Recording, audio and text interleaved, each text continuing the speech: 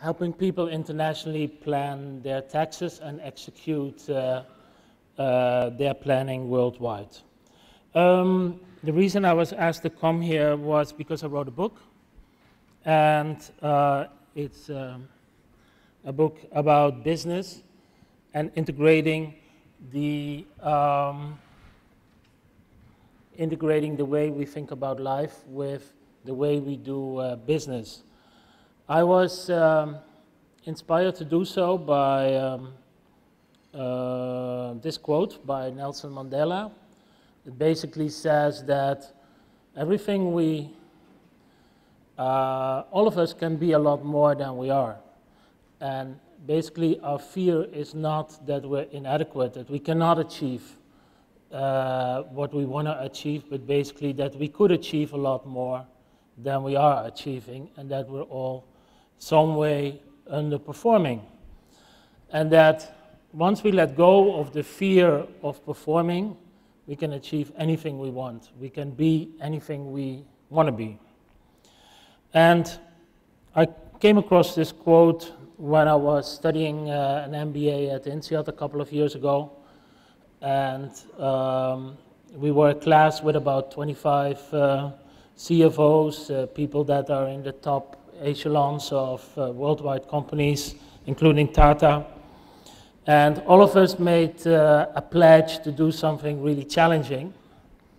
And 8 of us ended up starting a winery in Argentina, which has proven to be more challenging than we originally thought, but which after 5 years became one of the 10 most famous wines in Argentina. And one of my challenges that I took up was to write a book. So that's where I am. I had never written a book before. It took me about a year to finish, and I must say it is one of the more rewarding things I ever did. It's a great boost to the ego. Now I'm an author and everyone recognizes me as such. I can be found on Amazon.com. I get fan mail every day. I got 3 requests for marriage via the internet by ladies I never met before.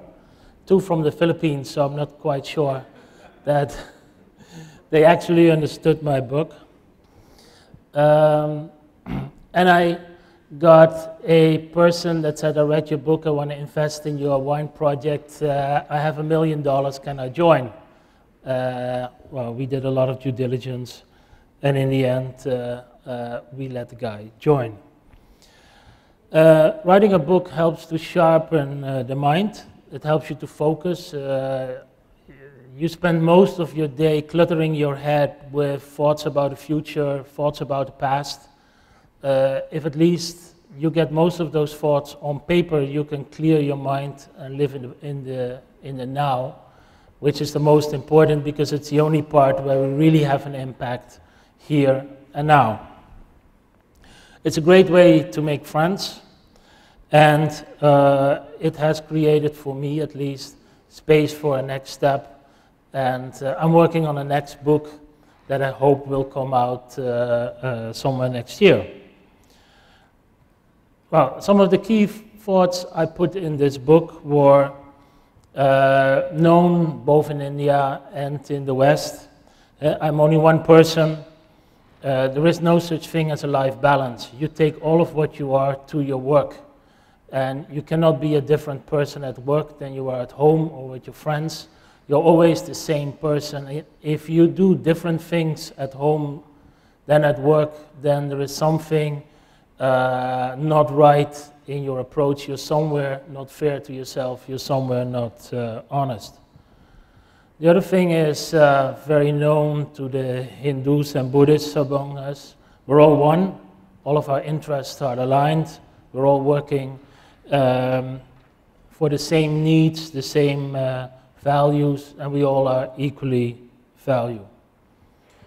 The more crucial one from a business point of view is maybe I am what I think I am. Anything we want to achieve, we can achieve when we put our minds to it.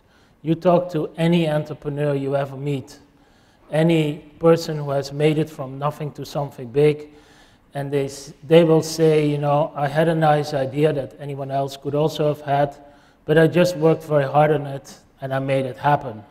The people that don't make things happen are the ones that just don't work hard on it. They're no focus, that are not putting other things aside to achieve what they want to achieve. All of us can achieve anything we want if we put our minds to it and make it happen.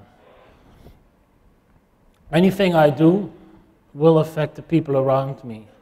If we do good things, it will affect our environment positively. If we do bad things, it will harm us in the long run. And running a business is one of the best ways of doing good in your environment. You deal with employees, you deal with suppliers, you deal with clients, you have an impact on the environment. It's a perfect way to get the best out of yourself. And I guess getting the best out of yourself is one of the core drivers that makes you feel satisfied, that makes you feel happy in life. Because what is the purpose of life? This is a Western definition, and well, my slides are on the internet just like the previous speakers. The purpose of life is to enjoy it, is to be happy, is to create friendships, make other people happy, take pleasure in your family and in the work that you're doing. And it is much more about enjoying what you're doing and how you're doing it than the numbers of dollars, pesos, or rupees that you're acquiring. Those are just a way of keeping score. They're just a way of making success visible to the outside world, but it's not what makes people happy. It is the way in which you build a business, the way in which you acquire the wealth that is much more important. In Indian philosophy, basically the same elements come up. They're called the four Purusharthas. My Sanskrit is a bit rusty. They come back to Dharma, the things that drive you to be perfect in what we want to be, the inner drive to do one thing rather than another, striving for success, artha, pleasure, kama, and finally moksha, self-realization at a spiritual level. Those are the same things that come back in philosophies all over the world, East and West. In the end, what we want to do in life is to live, enjoy what we're doing, to love, enjoy our family, friends, colleagues, clients, to learn, to every day sharpen our mind by being involved in challenging experiences, and to leave a legacy. As the previous speaker said, to leave a legacy is very important to people who are successful to a certain extent. How do you translate that to business? In my business, we're in company management, trust business. We're building long-term relationships, passing to generations. Our company started 23 years ago. My current assistant is the daughter of my previous assistant and the granddaughter of the lady that I worked with 25 years ago in my previous job. 3 generations of assistants. Many of our clients nowadays are the sons and daughters of the clients we started with 20 years ago. Of our first 10 clients 22 years ago, 3 have died, 2 became employees, and 5 are still our clients. None of them are out of our mind. Building long-term relationships is, I think, one of the key successes, the key drivers for success. Anyone you meet on your way up, you will meet again on your way down. What goes around comes around.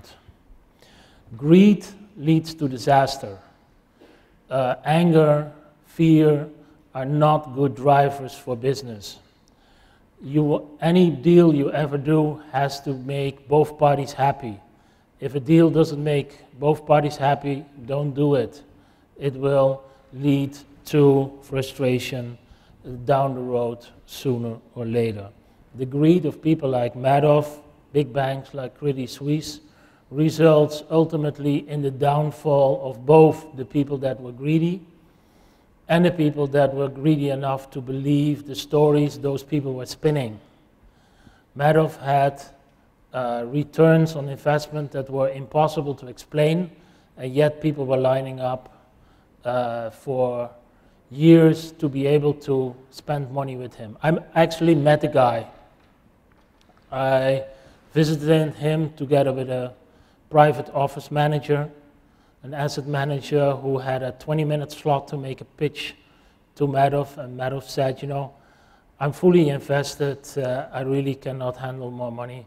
And this asset manager basically got on his knees and asked, please, will you take my money? And he said, okay, I'll take 20 million of you.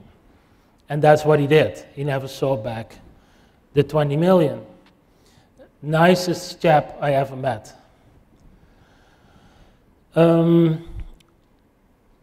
Only mutually rewarding relationships lead to stable success over a long run, and especially people who are in the family business, the family office building, the multi-generational businesses have to realize this.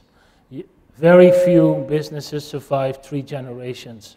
Very little wealth survives 3 generations, because the way the people that found those businesses is often not inherited by the children, and definitely not by the grandchildren. One important aspect I want to mention here is that we're going, as the previous speaker said, very soon to a world where everything is transparent. Not only God knows everything you see, very soon also the tax inspector. And if you're wealthy, the last thing you want is to worry about how you have structured things, the way that you have set up things can collapse on you and you'll end up in jail because you've been evading taxes, or you have been doing transactions that turn out to be illegal and lead to big punishments and penalties. A good night's sleep is probably worth more than another painting on the wall or another yacht in the harbor.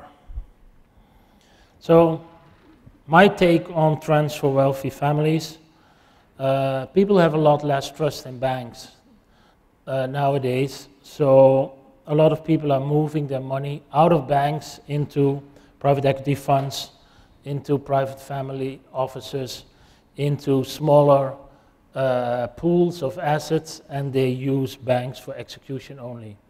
That's because banks are faceless, they're valueless, they have no values.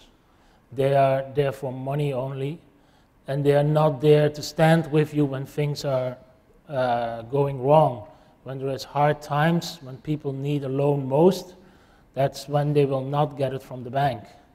The bank will always take your deposit, but it will only give you a loan if you don't need it. That's the way banks are, and that's what people realize when there is a financial crisis.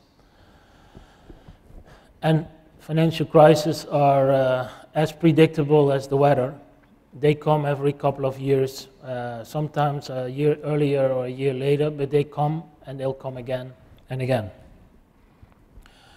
Family offices can be much more flexible in organizing wealth. Very often nowadays, families come together in multi-family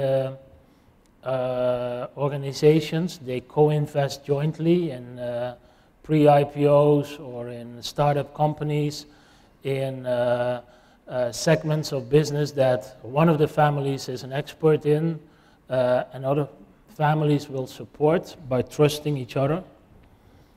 I work a lot with Latin America, and I've seen many big Latin American families come together to jointly build an airport, develop a real estate project, solar panels projects, that one by themselves could not do alone.